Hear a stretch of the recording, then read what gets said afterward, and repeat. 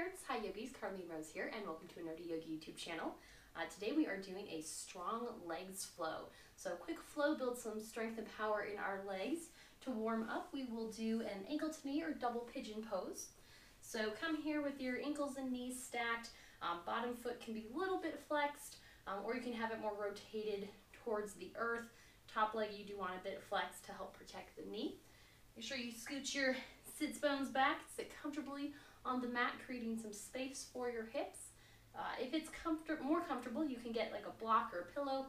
If you are feeling some tension here in your hips, maybe they're not quite all the way down, definitely put whatever support you need there. Don't need to worry about pressing your knees down or anything like that. We're going to let gravity start opening up our hips while we start activating our Mula Bandha breath and doing some stretches in our upper body. So starting here, sitting up tall, you're going to inhale. Think about filling your low belly with air, breathing in this 360 direction all around. And exhale, squeeze everything in and up as you exhale through your nose. Inhale here. Exhale. Inhale. Exhale. Make sure you're getting that big ujjayi sound as you exhale through your nose. Get our victorious breath going while we're doing this strong legs flow. From here, just inhale, reach your arms up, and exhale, twist to the right. We're just going to hold this twist, maintaining that Mula Bandha breath. Starting to warm up our legs and our core.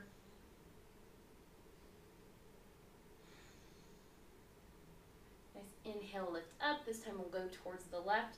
So hands come to heart center and twist to the left.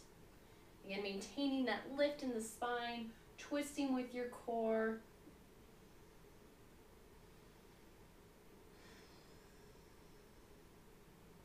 Very nice. Inhale, lift up. This time we'll just do some fists of fire to low belly. So just fists come to low belly here, some strength, some power mudra. Inhale, lift up. Get a little mini cat-cow with your spine.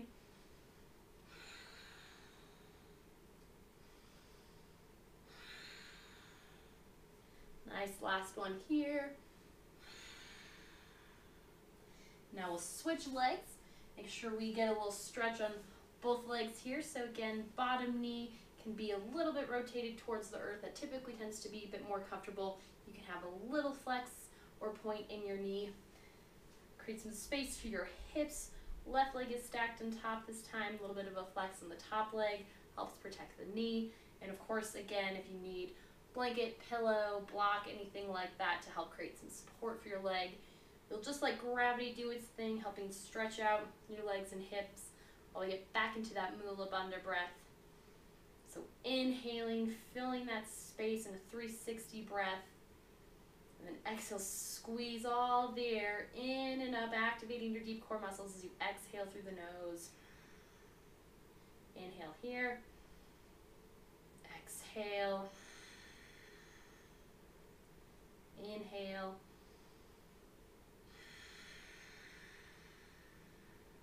This time, inhale, reach your arms up.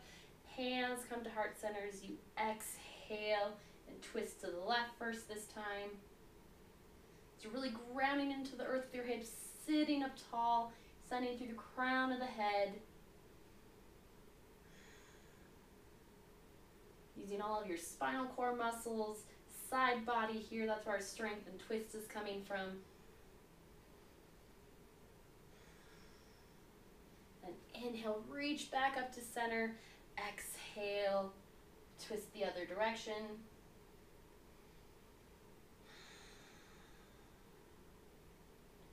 Really using that Mula Bandha breath as we twist. Don't want to have that breath go anywhere just because we're twisting. And back to center, we'll do those fists of fire now. So inhale, reach up. Exhale, little cat-cow spine as you fists of fire to low belly. Inhale, lift up.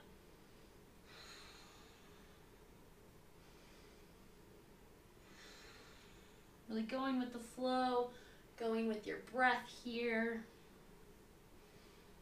And last one. Very nice. From here, making your way onto hands and knees. Strong palms and fingertips into the earth. Presses you back into your down dog. Start with slight bend in your knees and elbows. Wave the spine long to create some space.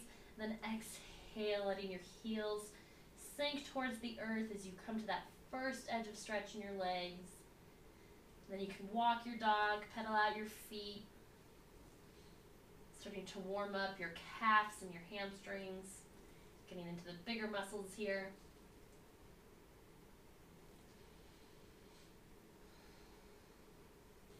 Then from here, slight bend in your knees and elbows. We'll get into our strong legs vinyasa. So lift right leg to the sky. Exhale, knee comes to chest. Really lifting in and up as you step your right foot to your right thumb. Inhale here, prepare a long spine. Bend your back knee slightly, ground into the earth. Lift yourself in and up, coming into a high lunge. We'll do some fists of fire lunges here. So you're going to inhale, extend both legs. Exhale, fists come to low belly as you bend both knees into a lunge here. Inhale, lift up.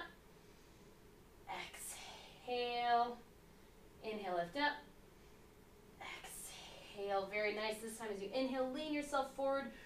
Firmly plant into the earth with your right foot. Strong core, strong legs. Steps your left foot to meet right in a fierce chair pose. So sitting back into your heels, sitting back into your hips. Inhale, arms lift to the sky. From here, you're going to inhale. Exhale, fly your chair a bit. As you fly your chair, you're going to lift onto your tiptoes. Getting some strength in the calves. Inhale, lift up. Exhale through fists of fire. Lifting onto your toes. Inhale, lift up. Staying low in that fierce chair pose, again, sitting back in your heels. And onto your toes. Couple more rounds of this.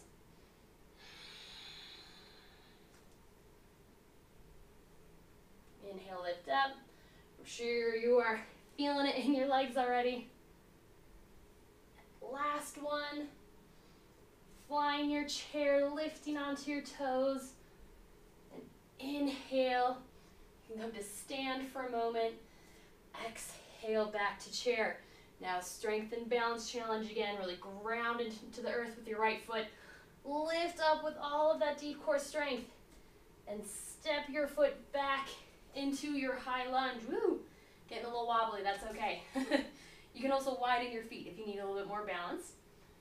Inhale, lift up. We'll do those lunges again, but this time as you exhale, fists of fire, tap the back knee onto the earth. So a little bit deeper lunge.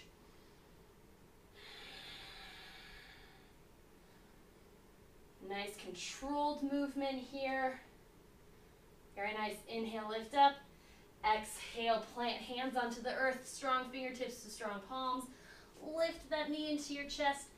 Press yourself back to down dog. Open your hips to the right and let that right foot fall behind you.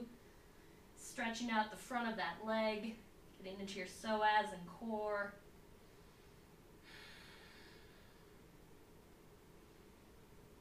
Awesome. Planting that foot onto the mat. You can pedal out your feet. Stretch out your legs again. And then from here, taking that on the left side. So slight bend in your knees and elbows. Left leg lifts high. Exhale. Bring knee into chest. Set the left foot forward. Inhale, prepare long spine. Bending your back knee, rolling yourself in and up to your high lunge. And exhale, fists of fire lunges, bending that back knee. Inhale lifts you up. Exhale. Inhale last time here. This time, inhale leans you forward. Really ground into the mat with your left foot. Stepping up with that strong leg and core. So right leg meets the left. Back into our fierce chair pose. Hips are sitting back. So really think about it like sitting in a chair. Firmly planting your feet. Sitting onto your heels. And from here, we'll mix it up a little bit. This time we're going to come to stand as we do our fists of fire and come to our tiptoes here. Inhale, sits you back into your chair. Exhale, lifts you up. Again, we're doing controlled movement here. It's not about speed, we're about building strength right now, so we want it to really control our movement and our momentum. And really making sure that we have good alignment in our chair pose when we sit. All right, last one here.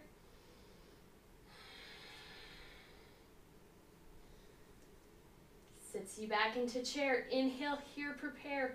Really grounding into the earth with your left foot, lifting in and up. Right knee comes into chest. And you slow and controlled step that right foot back. Strength and balance challenge, very nice. Inhale lifts you up. Exhale, fists of fire, tapping the back knee to the earth. Inhale up. Exhale. Inhale, last lunge here. Inhale up. Firmly planting fingertips to the earth. Strong palms, lift left leg to your core. Back to down dog splits and open up that top leg. Getting a great stretch.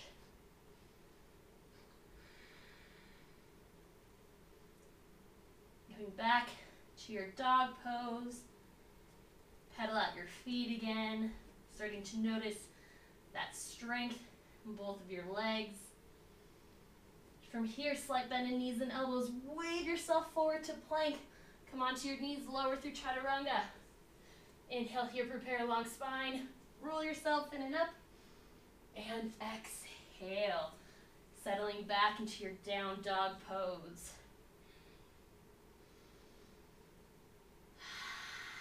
You can even stick out your tongue side out. That's the top of your deep core line. And then from here, you can hit pause and do as many rounds of that as you want. Get some nice fatigue in your legs. And once you feel like you've gotten the strength workout that you want today, then you can come back to our cool down stretch. So from here, come to a nice easy seat, grounding your hips into the earth. You can lean back and then just take your right ankle, place it over your left knee, coming into a seated pigeon here. Now you can keep your left leg out farther, or you can bring it in closer, sit up taller, depending on what stretch you're feeling like you need. So we're getting a little bit deeper into our hips now that we've worked them so much.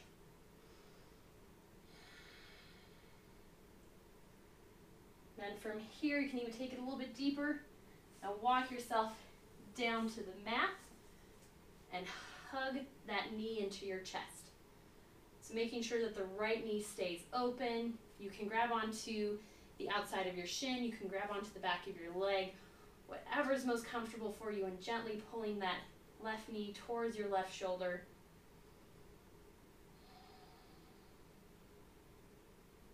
Getting a bit deeper stretch here. And if you're feeling really up to it, sometimes I like to take this as kind of a twist. So you keep your right ankle over your left knee. You can bring it back down and twist from here. Just drop your knees to the left. Or you can keep them hugged up here and drop them towards the left, depending on how much of a stretch you want. You can kind of play around with where you like. Sometimes I like to grab my left foot and use that to help pull my right leg a little bit towards me.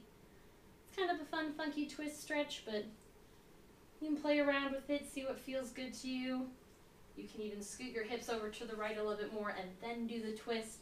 That can help keep your spine in a good alignment and get you a little bit different stretch in the legs.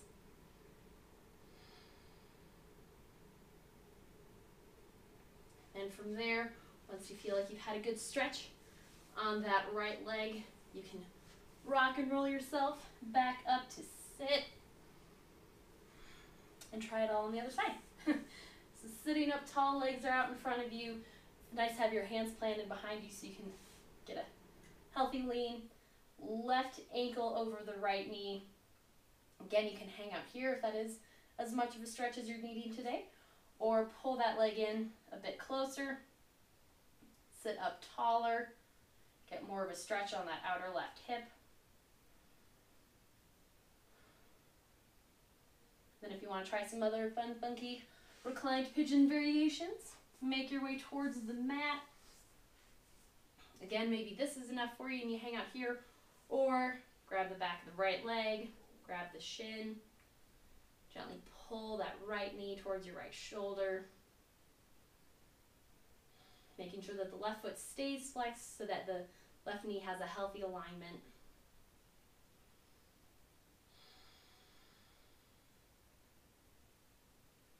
And then again, from here you can try some fun twisting on this side, so you can start from your left foot on the ground and just drop your knee to the right,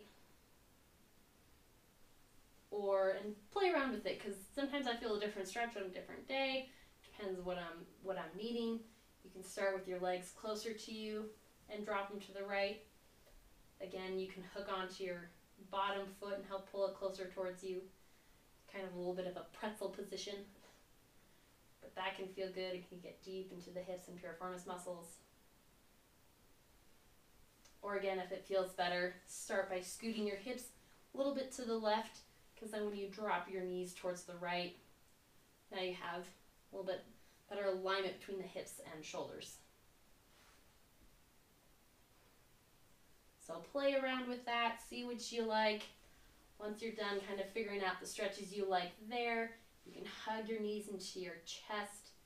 You can also extend your legs, press them up to the ceiling. This can be enough of a stretch, or you can grab onto the backs of your hamstrings, calves. If you're feeling really flexy, you can even hook onto your toes. Do a bit of a forward fold. Recline forward fold, of course. And last variation, you can even take it as a wide leg forward fold. Reclined fold, I guess. Get into your inner thighs. And after you've taken whatever variations of those stretches you like, come into your final Shavasana resting pose, extending out into the mat, sinking into the earth, and take all of that strength that you've just cultivated with you into the rest of your day, whatever you have going. But make sure to take a couple of moments to stay here and settle into your new strong alignment.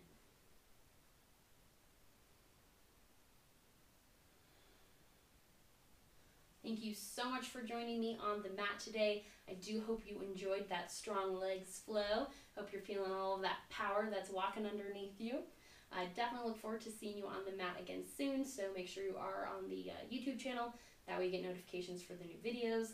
And of course, I have exclusive content for you on the League of Nerdi Yogis email list, so make sure you're signed up there as well. Namaste.